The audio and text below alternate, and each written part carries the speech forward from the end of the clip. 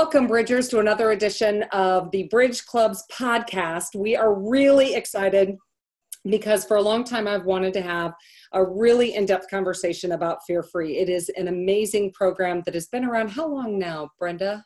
Oh, golly. Dr. Becker started working on, I think, in 2010, 2011. Yeah, so a long, long time. So I'm Catherine Haskins. I've got Brenda Andreessen with me, co-founders of the Bridge Club.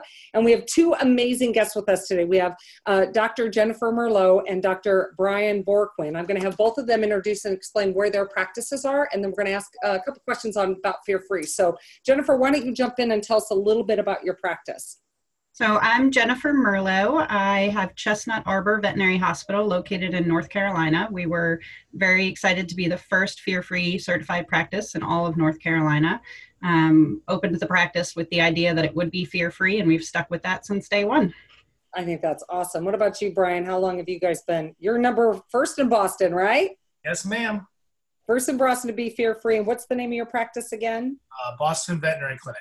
That is awesome. Why? I'm going to start with you, Brian. Why did you become fear-free? What was it that drew you into this notion of becoming a fear-free hospital? Well, you know, initially I didn't even have a name for it, right? So before we called it fear-free, it was just a better way of doing things. And so I remember going to my first lecture, I think at NAVC, and like suddenly hearing that there was a concept for this. And, you know, I just wanted to do better by our patients. I mean, these are our patients. We spend all day trying to make them better, but then in the process, are we hurting them, you know, behaviorally, physically? So I latched right onto this and never looked back. That's awesome. What about you, Jennifer? So for me, I had kind of lost my passion for veterinary medicine. Wasn't enjoying going to work where patients didn't want to see us and clients were stressed out bringing their pets in. And much like Brian, once I learned about Fear Free and learned there was a better way to do things, I jumped on board and figured we could make a difference in these pets' lives and therefore in their owners' lives. So I think it's really cool. I think that what Dr. Becker brought forward has really tried to revolutionize the profession, but a lot of practices are a little fearful about it, not to bring the same Fear Free into place because of what does it tax on a practice? How challenging is it? Brian, how long did it take you guys to implement Fear Free? I think about 6 months from start to finish of the actual application process. But, you know, when you look at the initial training of all the staff members, you know, probably close to 8 months, and then, you know, actually got the accreditation of the practice.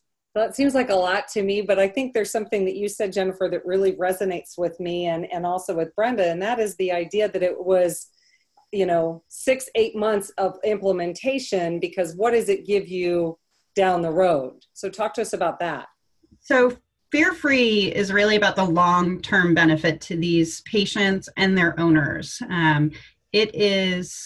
It can be tough in the day-to-day or maybe in the individual cases, but when you start to see patients that were once fearful of coming into the vet's office now come in, trotting in, happy to see you, wanting to come and get procedures and see you get their treats, knowing that you've made that difference for them and their future veterinary visits, it's very rewarding. That's amazing. Brian, was there any point during the process, though, that you were like, oh, this is very hard? Well, I mean, like, you know, AHA accreditation, any of these accreditations, after a while, you just keep looking at the list just seems to get longer and longer. But, you know, they were super helpful. And, you know, basically, you know, I remember calling once and being like, we're not ready. And, you know, the person that was our mentor was like, you know, we're not going to let you fail. If you're the point of applying for this, then you're there. And so it was just, you know, not being fearful myself. I had to like, take my own advice and just go for it. And the quote exam or the visit went extraordinarily well, very supportive group. And yeah, just, you know, keep plugging away. So Jennifer, just as we come to wrap this up, what do you tell someone who is really interested in doing this, but they're a little tentative? What do you say to someone, a hospital that's interested in becoming fear-free? Do it. I have no regrets for doing it. Honestly, I think the staff love it. Our clients love it. Our clients that moved away or left the area look for clinics that are fear-free certified. They go in expecting a different level of veterinary care than they were used to getting. And knowing that we've made that change in their mind is reason enough to do it. I love the comment that Jennifer made that said, I came out of this understanding my patients more, right? I mean, as a veterinarian, you get into that business because you want to work with pets and you want to help make their lives better. And the fact that you feel like you've gained an understanding of what they need and what they want, I think is phenomenal.